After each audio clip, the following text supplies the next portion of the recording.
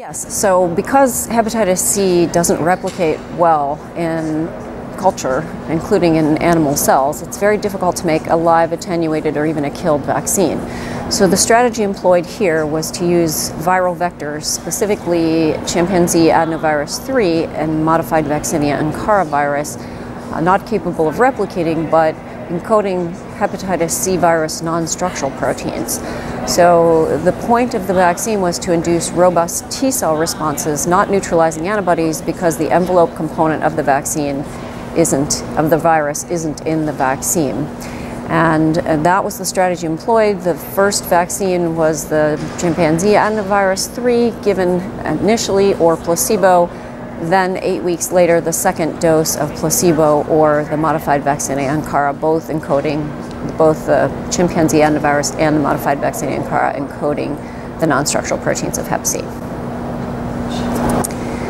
So this is the first ever trial that could look at efficacy of a hepatitis C virus vaccine. So we've not attempted in the past to test any vaccine against hepatitis C to see if it could modulate the course of disease. So because the vaccine didn't contain envelope and wasn't predicted to induce neutralizing antibodies or reduce incidence, the primary outcome was to look at a reduction in the development of chronic infection. It's really chronic infection that mediates the vast majority, almost all, disease from hepatitis C.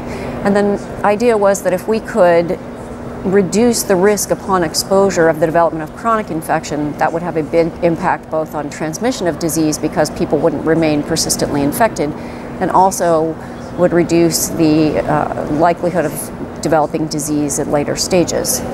So the vaccines were well tolerated and did induce T-cell responses, although less robustly than in healthy volunteers. The vaccine trial took place in people who are actively injecting drugs, and we're not certain if that patient population or other factors led to the slightly less robust responses seen.